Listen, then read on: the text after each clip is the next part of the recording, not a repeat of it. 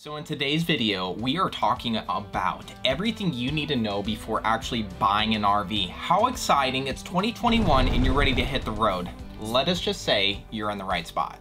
So if you're thinking of going to the dealership sometime soon, definitely watch this whole video straight through because we are bringing some information that's gonna help you before you make such a big purchase. And if you have never been to this channel before, my name is Kyle. My name is Renee. And we're HappilyEverHanks. We are those weird people driving you guys to get out of your comfort zone, go experience life to the fullest while living in an RV on the road.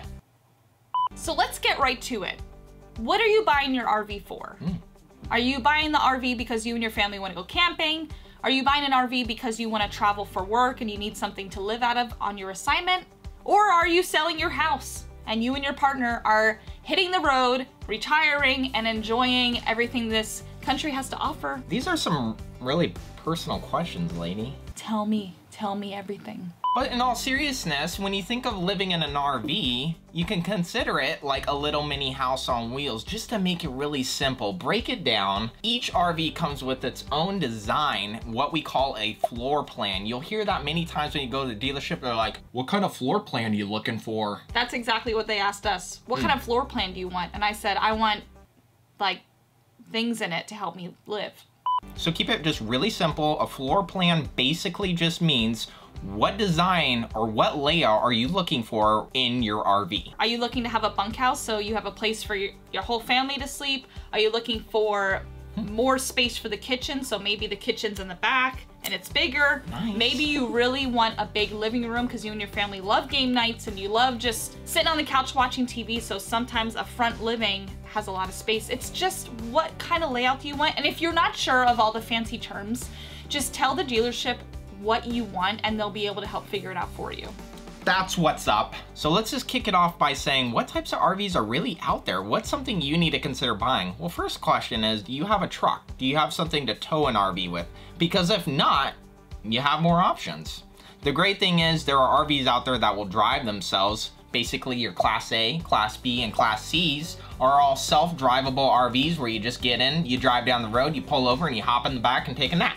And the other types of RVs we want to talk about are your tow-behinds, otherwise known as your travel trailer and your fifth wheel. A travel trailer is basically a bumper pole where it sits right directly on your hitch, on your bumper, and you just pull it around like a big wagon.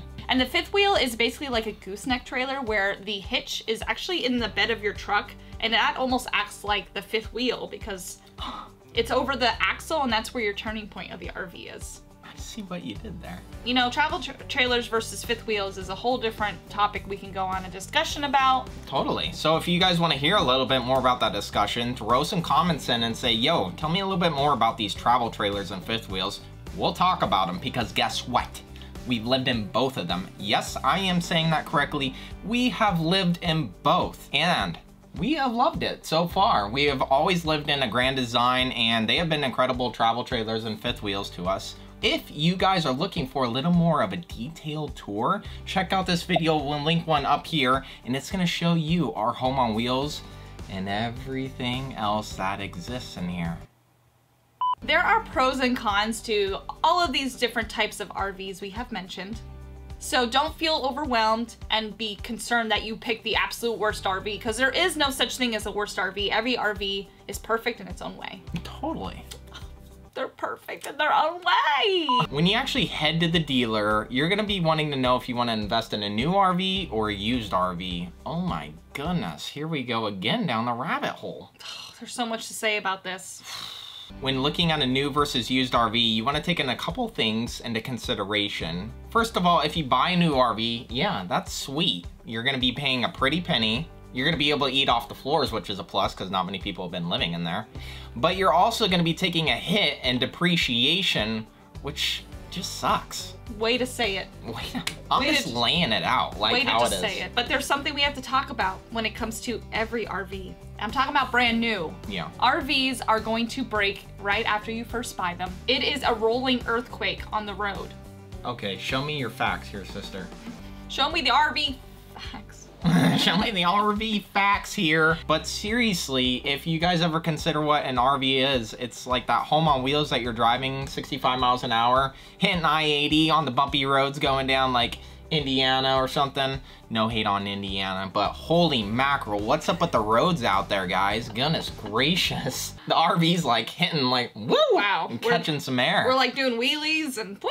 So with hitting all of those wear and tear points in those roads, your brand new RV is gonna go through the process we call the shakedown process. Dun, dun, dun! Which is kind of something you can always expect when buying brand new. When you're brand new to the RV life and then you also have your shakedown trip, you're not really sure how things should work normally because you're brand new to the RV life. And now you have things that are breaking, but you're like, is this normal? So there's just so much that goes into it. So what we're trying to say is consider buying used. Totally. Not because the used RV magically doesn't have anything broken, but most of the time the previous owner has already addressed everything from the shakedown trip and all the things that are major repairs they have taken care of. Absolutely. And another great thing is most people that you're buying the used RV from have already taken the hit in depreciation, so you're not losing out on all that money just in case the RV life is not for you.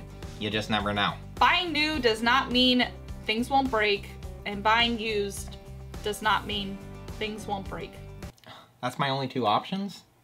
If you are one of those people out there that had an RV and nothing has never broken on it, ever, ever, ever, please put it in the comments and say, I have not had anything break on my RV, I'm an alien. So the next thing that the dealership's gonna be asking you when you buy an RV is, what is your tow capacity? So going back to our initial point of if it's not the A, B, or C models that you're investing in, but rather a tow behind with like a travel trailer or fifth wheel, you need to know what your truck can handle.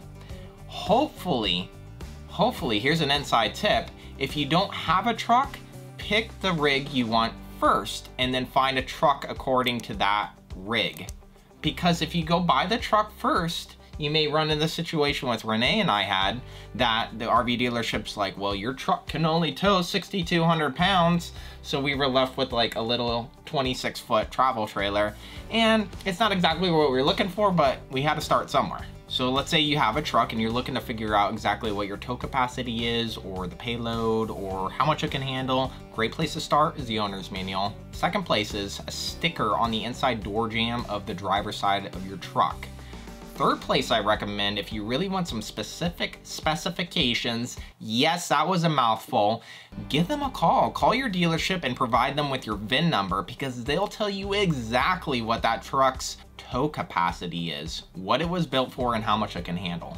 Once you know all these numbers, make sure to give yourself a little wiggle room with the RVs. For example, your tow capacity on your truck is 6,200 pounds, and you're looking at an RV that is 5,200 pounds.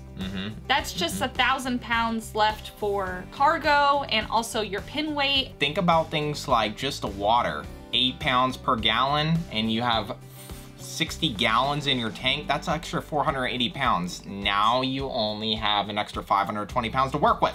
So you can see how much it all adds up. You're talking clothing, you're talking fuel, you're talking dishes, all your amenities, all your appliances. That is all weight you need to take into consideration before actually buying. Yes, do your research before you go. Don't forget to give yourself some wiggle room when it comes to all that weight. You'll see something that's considered a dry weight for an RV, and that is basically the weight of the RV coming from the manufacturer. Yeah. With no fluid in the tanks, nothing loaded inside, so just know that things get heavy. A little bonus tip information to provide you guys when you are at the dealership. Yeah. Yes, I said it and I'm gonna say it. Okay. When you are at the point of talking prices and figuring out all those numbers, please don't forget about all the extras at the end. When you're actually getting ready to actually purchase and sign for the RV and you think you mingled the price down as far as you can, guess what, guys? There is so much more to these RVs than you could imagine. You need to consider the hitch installation. You need to consider amenities that the RV comes with. Do you want a washer and dryer? You do? Great. Be like, hey, I want that thrown in with the pricing of the RV. Guess what? We got the hitch, the puck system, and all that installation included with the pricing of our RV. It turned out to be over $2,000 of manual labor. So there's always more wiggle room. There's always more things you can actually throw into the deal before signing. We've only owned Grand Design ever since we started, and they make really solid rigs. And we've actually turned it into our full-time home on wheels, which is amazing. When you think you're done purchasing things because you bought the RV, yeah, you haven't finished. Welcome to upgrade world. This is like the house though at the never-ending upgrades. Once you get one, you're gonna become addicted with like, well, I want this. I want like slide covers over there. I want dual pane windows, and I want, yeah. But in all seriousness, if any of this has been helpful thus far in the video, just let us know down in the comments. Hit the like button for us so we know we're on the right track, because we got a lot more coming to you. And if you guys want to know some other things, like some of the hardest obstacles that we had to overcome when full-time RV living, we'll give you 5 reasons right now, right here. Check it out. We'll see you guys next week. And until then, Happily Ever Hanks. Love you guys. We'll see you then. Bye.